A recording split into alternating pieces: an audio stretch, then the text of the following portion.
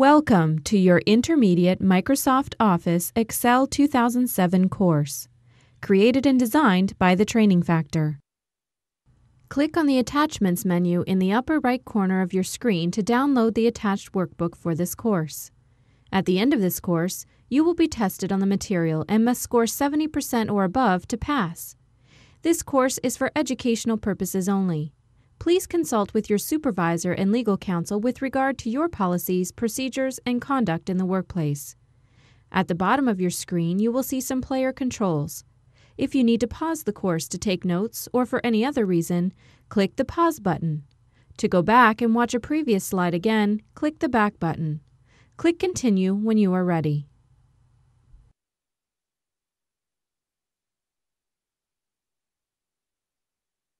In this course, you will learn some valuable beyond the basic skills for Excel 2007.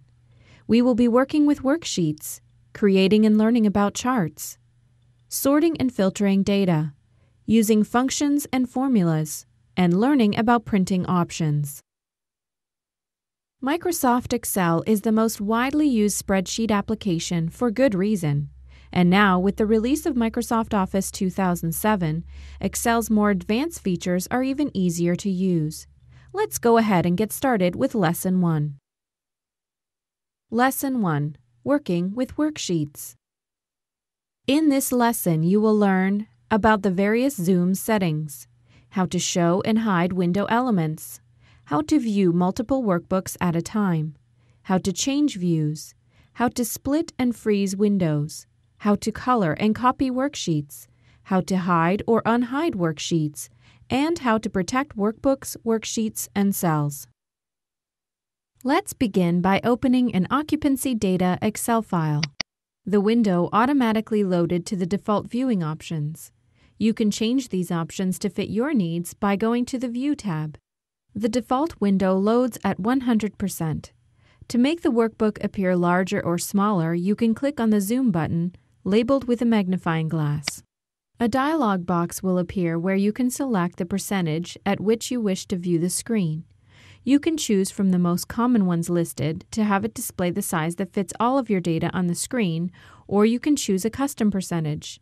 Let's choose 75% for this example. As you can see, that choice made the data appear smaller so that more could fit on the screen. Let's go back to our default setting of 100%. This can be done quickly without going into the zoom settings by simply clicking on the button to the left that says 100%. When we did that, the screen zoomed in to the center of the screen. To return to the top and left-hand side of the worksheet, use the scroll bars. Now that we are back to the default view, we can also zoom in to a specific range of cells that we would like to look at a little closer. For example, let's say we wanted to see the data for the first half of the year for all of the properties up through Emerald Cove. We would select those cells and then choose the option next to the 100% button that says Zoom to Selection. Now you can see all the data you needed, zoomed in to fit the screen. Let's go back to Normal View.